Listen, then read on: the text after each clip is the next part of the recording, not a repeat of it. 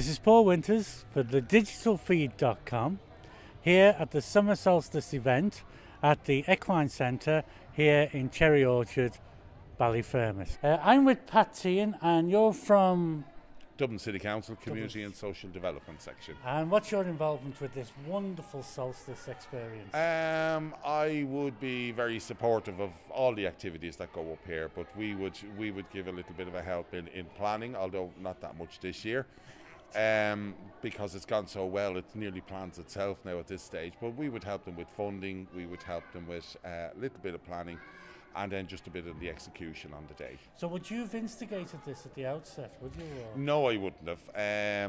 We were looking for alternatives to have some sort of a family fun day in the Cherry Orchard area, and the Equine Centre came to me and asked me, are there any ideas? Could I help in any way? And that's sort of the way it kind of came about, and the partnership. We just got everybody involved that we could. I'm with independent councillor Vincent Jackson at this great event. What do you think of it? Absolutely. This is always a very popular event here in Cherry Orchard. It's represent the Summer Solstice. Tomorrow is St. John's Day, the longest day of the year, so we can't have it on Saturday, but we're having it on Friday, and it's just a great way of ushering in the summer period and give the kids of the area. There'll be hundreds of kids here today, a good free day out, and in the times we're living in, everybody needs something free, and it's just nice to be able to give something back to the community and also alert people about what's happening here in the community, and particularly in the Equine Centre. I'm with Pat and Sally from Clover Hill. From Clover Hill. From Clover Hill Road. The Clover Hill Road. Clover Hill Road. Yeah, where's that now, girls? Tidy Street. Tidy Street. Lower Cherry Orchard. Yeah, Lower Cherry Orchard. And you're here today for what now? For the Equine Centre. To support the Equine Centre. Right. It's very great. My granddaughter comes up here horse riding. She's up here nearly 4 years now horse riding, and she loves it. And I think it's great for the kids, and I hope it keeps going for a long time. What does she get out of it now? What does she she does all the horse riding. She grooms the horse. She cleans the stables, grooms all the horses, put their coats on them, and she gets on their backs and rides around on them and all. Yeah. And she does all the little jumps and everything like that. And how old is she? She's 14, and she's up here since about 10, is it? 10. About 10. She's up here since about 10. She has loads of rosettes. Loads of rosettes. Won first prizes, third prizes for the competitions they've done in there. So I'm here with Lorraine and Jagoda. I couldn't say it, that's why I had to get Jagoda to say it. Well, and you're from? Thornton's Recycling. And you're sponsoring today's event? We are, yeah. We sponsor this event, and we sponsored it last year as well. And it's a great success. I mean, in a few minutes now, this will be buzzing with kids and adults, and it was a great day. Yeah, it was a great day last year, so hopefully it's as good this year. And is Thornton's very much into sponsoring the community events? They do, yeah. This is one event that we've sponsored, but we've we always more. help as much as we can. And do you think the Equine Centre is an important addition to the community? It's a wonderful amenity in the area. It doesn't get the recognition it deserves in the wider community, because a lot of people just don't know it exists. If you're into horses and you're into continuing education, people would be aware of it, but I think a lot of people out there, they know it's up there, but they never venture past the gates, which is unfortunate, because I think if they did pass by the gates, they would see that it's such a place of learning, and it's a place that can push us to the limits, and particularly for young people, and all through equine. And equine has that very therapeutic sensation for a lot of young people, anything to do with living with it, working with animals, etc. I'm here in one of these lovely polythene monstrosities. Aren't they very hot, aren't they? Yeah. Too hot.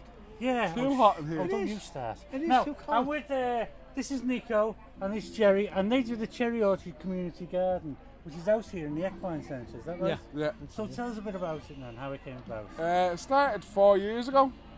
The front of it was just wasteland, just grass that no one was using it, and Ballyfermot Partnership and local men from around the area that were out of work, they decided to do a garden for the community. Set it up 4 years ago, and it's been going ever since. Right, so we just do all vegetables, fruits, bit of everything really. And what do you do with the vegetables and fruits? Well, I've got starting a little market now on a Thursday, and then all the community gardeners that come in and spend a bit of time during the week and all, they get to take home fresh vegetables for their families. Yeah, well, grand. Because we're all we're volunteers, so we don't get paid. Like, so that's kind of our payment, the fresh vegetables when they're ready. Like. Oh yeah. And I have my own up the back as well, so. I beg your pardon? I have my own allotment up the back as well. Oh, that's what I thought so you said. Just and you actually do. You're the Tidy Towns yes, people, we're the Tidy Towns people, yes. We're Tidy Street. Tidy Street. We're clean Tidy street. We're clean street because we don't have any grass, so we sweep the roads. We're clean street. Ah, right. And paint. Okay. The paint ladies. And do you get a load of people around you to do that, do you? Or we do. We wait wait on the children. No, we wait on the children now. That's 800 children? Yeah. Well, no, we do it ourselves. I thought you said 800 kids then. No, Did you say when the children are on their holidays, when the kids, school holidays, we get them to they help us. And but we do it ourselves all the time, and we have another lady. We have a few people that come out and helps us. Right, I'm with Patrick Griffin, and yeah, you train people, don't you, on the horses? We do a bit of training. I wouldn't be qualified to train people now. Right. I do a bit of riding myself up here and train the horses sometimes now. Okay, and do you own a horse, do you? No, I don't own any horses, no. So you can't keep your own horses up here. You have to have your own land. These are all bought in and donated horses to the centre for the community. Like, you can't keep your own horse up here. Why is that? Just the insurance. The insurance couldn't cover it. It was originally built for that reason, for the people at Cherry Orchard to keep their own horses, but insurance wouldn't allow it. Tell me, are you going to do anything, sir? Are you going to get on the ponies and have a ride? Possibly. Are you going to do that? Don't hold us to that now, but yeah, absolutely. I will. I'm going to get you. Yeah, she can't ride. Can you not ride? No. I'm sure I learned quite quick now. But I think she's waiting for burgers. No, yeah. We got some food last year. The poor thing collapsed. The back broke on it and everything. It was terrible experience. What's your role then in the council? I'm a community and social development officer. Right. It's my job to, what's the easiest way to explain it? It's my job to enable people to become involved in community activities in their own area. Right, okay. So that's a small bit of it. That's a small, yeah, because I remember you doing something about I do stuff on funding, we do stuff on play. I have 2 colleagues outside at the play area. All right. With the kids, we get other organisations. We look for the strengths in people and in organisations, and we match them then to community needs. Oh, I see what you mean. Yeah, and they can contact you at 086 815 0113. That's my mobile number, and anybody can contact me. I was hoping you were going to say the Ballyfermot Civic Centre then. The Ballyfermot Civic Centre is the office, but you're better off catching me on the mobile. Right. Because I try to be out as much as I can, because I think the huge part of community development is being out, talking to people, interacting with people, and doing projects that can be seen and on the ground, so people understand then what community development is. And what's that number again? Let's put it 086 815 0113. See it there? Yeah, just see it there.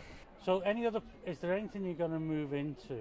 Any plans, any projects? We're setting up a delivery. What's right at the minute, we're in the process of setting up a delivery service. All right. Would be a €10 a box to deliver to your house. Okay. Free delivery charge. We will be sending the lists out to people, and we'll have all the vegetables that are ready on it, and they will just tick the box what vegetables they want. They'll give it back to us, and then every week we'll deliver them a fresh box of vegetables for €10. I'm with a guy with Joe Curry, who's here at the Equine Centre. Is that right?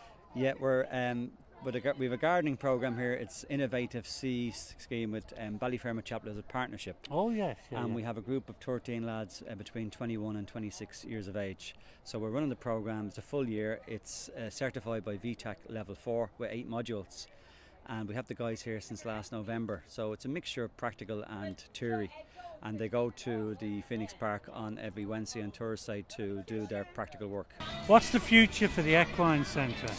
Well, as long as the future is very bright, what we're doing here now is we have a grading system for young people where they start at 6 years of age and they can progress. They start at very basic level of horse riding, and then they progress then to when they're 13 or 14 to a fairly high level where they're very competent on the horses. So this is something we've introduced this year, and it's working very well. And young people start at 6, they do 10 weeks just on learning about the horses, doing a bit of stabling and looking after the horses, and they love the progression because they feel they're achieving something as they move on. Well, long may it stay. That's all I say. It's the first time I've been here, and I have to say it's an amazing. Well, complex. it is a great complex. It's a state-of-the-art complex. Yeah. There's very few like it in the country, and to have one like this in Ballyfermot, such an area like Ballyfermot and Cherry Orchard, is just amazing. So we are recognised by the BHS, which is the major horse riding association in the UK. We're also registered with ARLA here, so we're very highly qualified instructors. So the centre itself is, as I said, is state of the art, and we just like more and more people to come in here and use the facility. No bother. All right, thanks very much, Michael. You're very good.